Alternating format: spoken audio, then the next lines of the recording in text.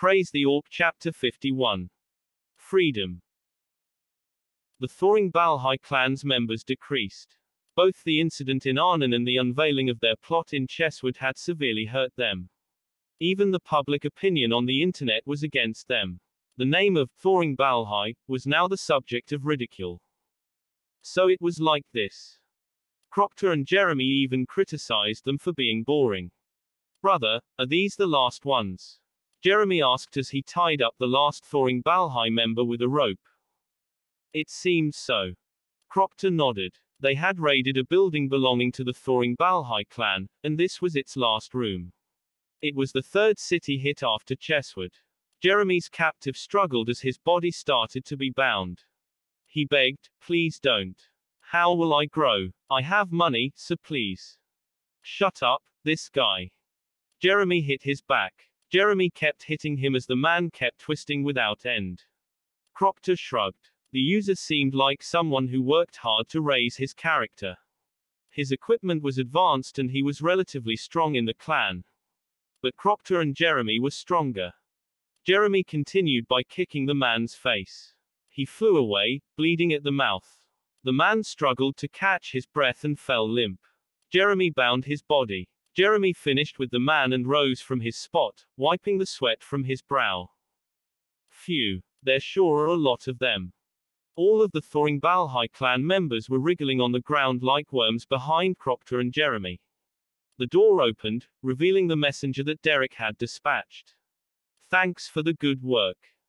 Proctor didn't know how, but Derek said that he had made a big profit here. According to the man, Derek had arranged to gain control of the city simply by pushing the Thoring Balhai clan out of the area. Proctor didn't ask about the contents. "Hey, is boss doing well?" Jeremy asked. The man glanced at Jeremy and nodded. "Of course. It's been a long time.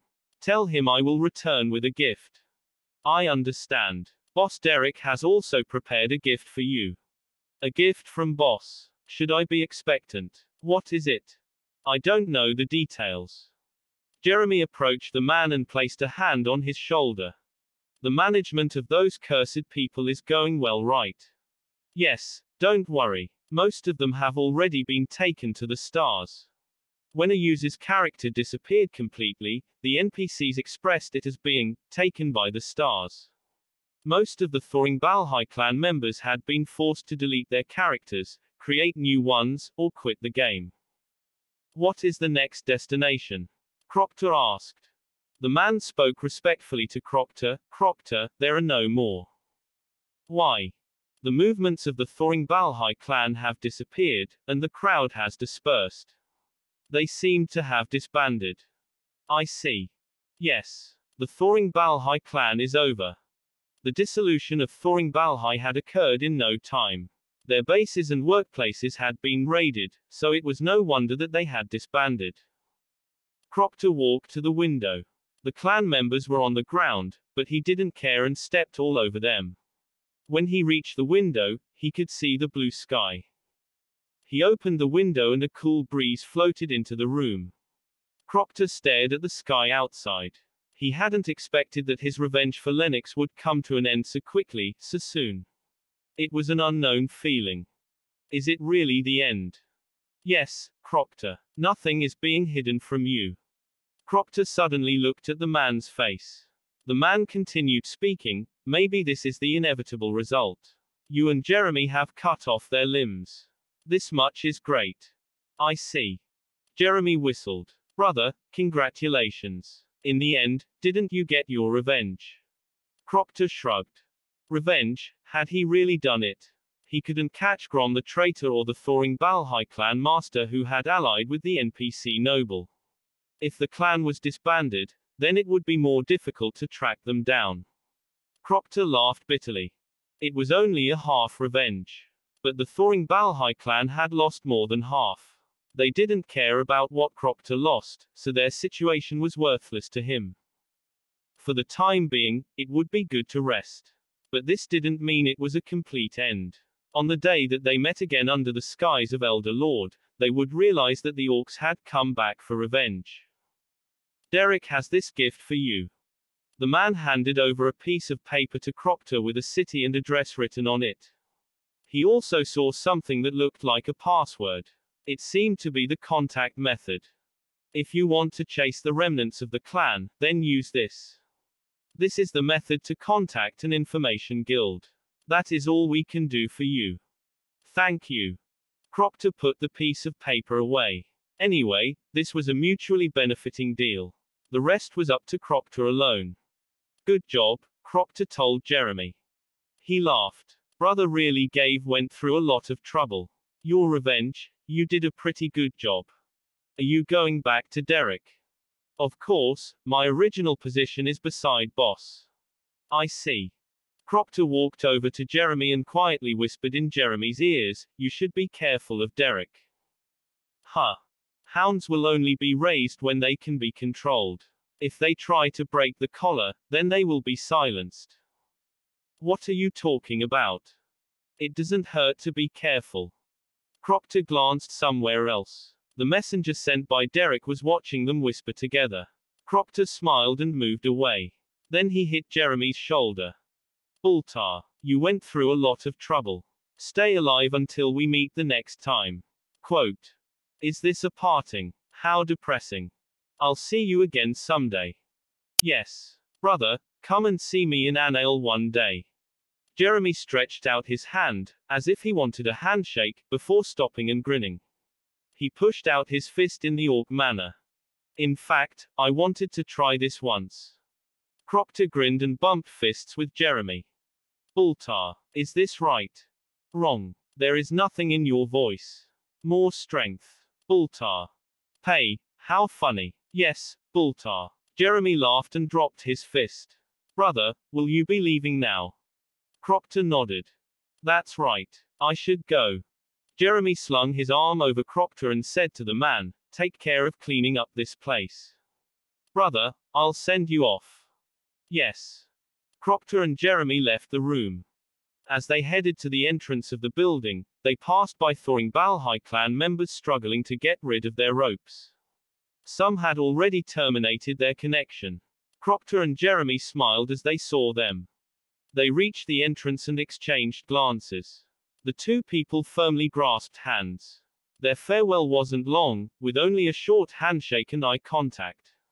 They hit each other's shoulders and turned in different directions before setting off, knowing that they would someday meet again. Jeremy saw off Proctor and entered Thoring Balor's building again. This place was now Derek's asset, and Derek's crew was cleaning up the remnants of the clan. The man that Derek sent came over to him saying, Jeremy. Huh. Here, a letter from the boss. A letter. The man handed a white envelope to Jeremy. As always, the white envelope was sealed with red candle wax that had Derek's mark on it. Jeremy opened it and whistled. The candle wax fell down. HRMM. What do I have to do this time? For a moment, Jeremy doubted his eyes. The contents were unexpected. He was about to open his mouth and say, what the hell is this when he stopped? You should be careful of Derek. He recalled Proctor's voice. Even though he had yet to fully understand it, Jeremy's instincts prompted him to cover his face with a mask of calmness. Jeremy suppressed his wildly beating heart and smiled. He didn't expose his agitation and acted like he had expected it. Indeed. His voice trembled. Calm down, Jeremy. As expected from boss. He is thorough, isn't that right? The risk factor needs to be removed. That has always been the case. Jeremy laughed. He barely folded up the letter with his stiff hands. He placed the letter back in the envelope and put it away, still smiling. His face was smiling, but he was quickly analyzing the situation. The letter that Derek sent to Jeremy was simple. Kill Proctor. Jeremy knew Derek well. This was a way of testing his subordinates. He shouldn't show the slightest hesitation or confusion. He had to be a loyal dog, and one that refused to hunt would instantly be put down. But why? Boss, why me? Jeremy realized it the moment he asked the question. He couldn't help laughing. I see. The order to kill Proctor. Derek already had his suspicions and doubts, seeing right through Jeremy. Derek required thorough obedience. Jeremy had previously dealt with those who rejected Derek's orders as traitors. Thus, Jeremy was able to understand Derek's decision. With this type of mindset, he wouldn't be able to complete the many injustices that Derek would order him to do in the future. Indeed, boss is really great, Jeremy thought. Derek could see through Jeremy's mind that he didn't even know himself. But at the same time, he was offended. He handled everything as Derek's direct subordinate. He did it without any doubts. He thought that he was a special subordinate to Derek. He hoped to be more than just a dog. It was his pride. Hey, brother, did boss say anything to you? Jeremy asked. The man was confused, but Jeremy just grinned. If I show any sign of surprise or objection, kill me immediately. The man's eyes widened. The moment he was about to retreat, Jeremy's sword pierced his neck, blood spraying out. Somehow, your neck is stiff like an old man's. Cough. The man collapsed. Derek's other subordinates surrounded Jeremy. Their momentum was overwhelming. They were strong. Jeremy chuckled. There was one thing that couldn't be predicted. Jeremy's body moved like the wind, one of the assailants collapsing in his wake. As the enemy's formation collapsed, Jeremy knocked him down in turn, slain without any resistance. Jeremy's eyes were cold as he cut the neck of the last assailant. Jeremy was very strong. He became even stronger as he fought with Proctor. This fact was beyond Derek's expectations. It was natural. Jeremy had been with Proctor for a while, not someone else. Derek's prediction was ruined by the Orc warrior. Proctor was an unpredictable variable who kept changing the surroundings. If I'm with that Orc brother, I have to be stronger. It was necessary in order to stand beside such a reckless man. Jeremy took a deep breath and walked over to the window. He trampled on the cursed bodies and the dead ones without any care. As he reached the window, he could see the high, blue sky. Jeremy stared at that long expanse. This is why that Orc brother was standing here before. After ending the Thoringbal clan, Proctor had walked over to the window and to stare at the sky. Jeremy could now understand why. The sky is true. Derek had abandoned him, and he had also abandoned Derek. The shackles holding him were released. Both Derek and the back alleys of Anel, restraints that had dominated his whole life, were now gone. The world was far wider than he had ever known, now that his chains had been cut off. Jeremy opened his arms. The wind blowing from outside wound around him. Now he would be chased by Derek.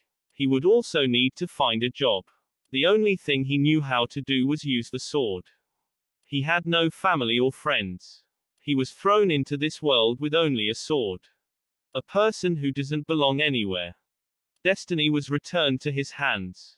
There might be many enemies in the future. Freedom. Jeremy closed his eyes. Ecstasy.